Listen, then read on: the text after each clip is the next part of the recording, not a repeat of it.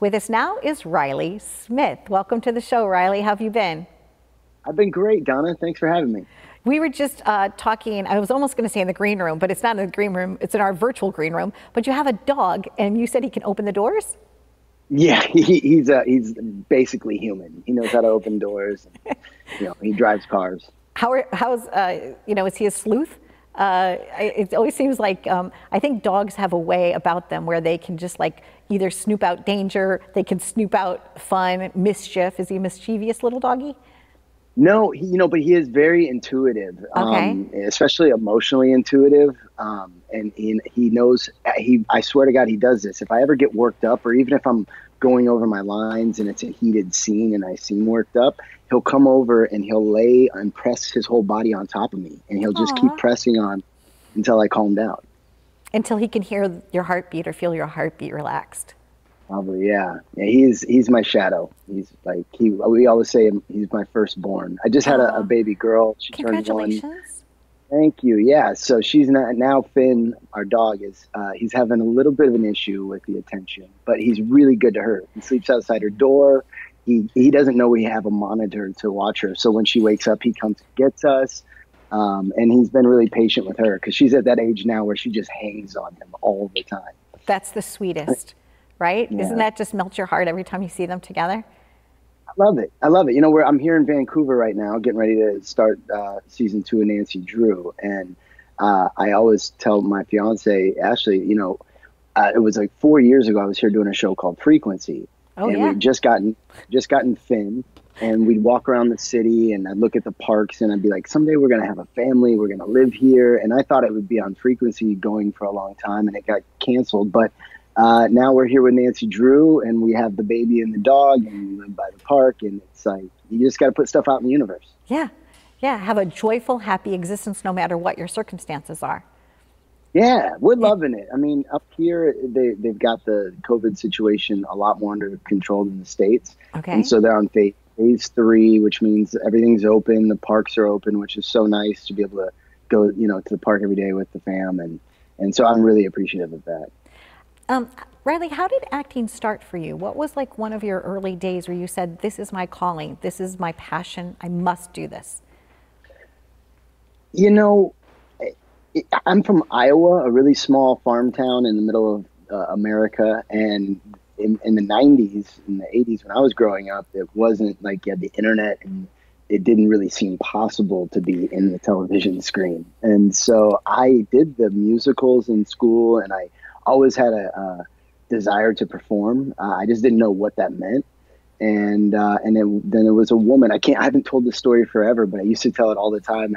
When I first came on the scene. But I got discovered at a mall picking up my tuxedo for prom by Model Scout. And at the time, it just seemed far-fetched. And I begged my parents to let me go give it a try in New York for just to go meet agents. And I did that. And then everything worked out. And so once I was in the business, even though it was modeling, I was there in New York, and I was using the money I was earning for acting school and private lessons. And then I got agents right away for acting. And then it was like, I can do this. My very first job was a Wendy's 99-cent chicken nugget commercial. And it was my very first audition ever.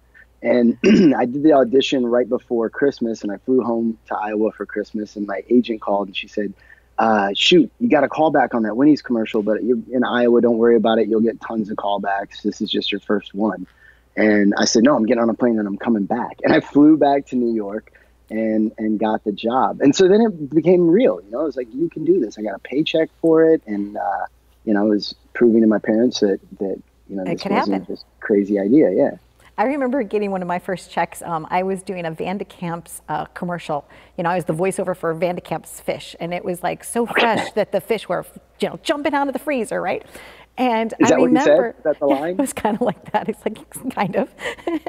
I'm paraphrasing a little bit, but that's kind of what it was, And you do remember that, or getting Taft-Hartley, or it's a process. Everybody starts somewhere. I grew up in St. Louis, Missouri, so I'm kind of from the Midwest too, and when you have that dream and you have that vision, and it just propels you. And once you get someone to believe in you, whether it's the person that discovers you getting your tux. By the way, on that tux, do you remember if you had like ruffles on your shirt and what color the ruffles were? No, it was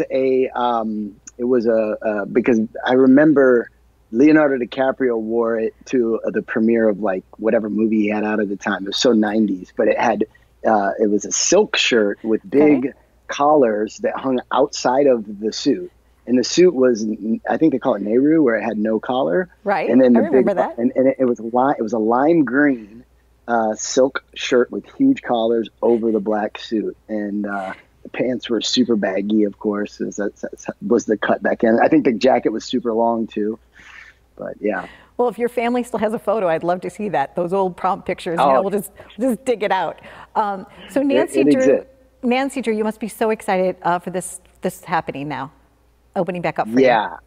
I'm, this is the second season, and it's always kind of been a joke. I like to self-deprecate, but I haven't had a show go past the first season, and I've done 80 projects. I've had a series every year for the last like 5 years, but I could not get over the season 1 hump.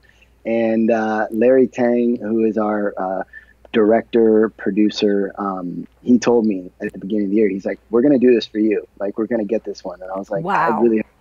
And yeah, we did. We got season 2, and then, it got cut a little bit short by a couple episodes because of COVID. And then we've been waiting anxiously to get the okay to start, and we finally did. So September 29th. Like 2.8? Is this season 2.8 then, or are they going to call it season 3?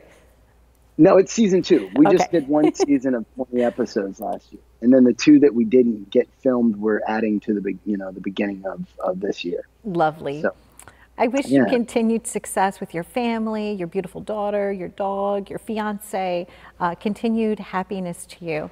And I see, wait, I'm thinking there might be a picnic in your future. You gonna have a picnic dinner tonight? A picnic dinner. I'm gonna watch, yeah, I'm watching football and ordering pizza. So sort of. And how is the pizza up there? Oh, great! I love the food up here. Vancouver's. I might as well be like the ad for their city. This is like my favorite city in North America. I'm so fortunate that most of my shows shoot up here, and I always joke that I'm half Canadian now. So I'm proud of it. Yeah. Well, it was a joy to meet you virtually, and I can't wait to meet you in person sometime. And I wish you all the best. Likewise, Donna, I do watch your show, and I enjoy it. So keep up the good work and entertaining us when we need it most right now. Oh, thank you. And I'll be looking out for you. Nancy Drew, it's going to be a great season. Woohoo. Okay, take care. Bye-bye. Bye now.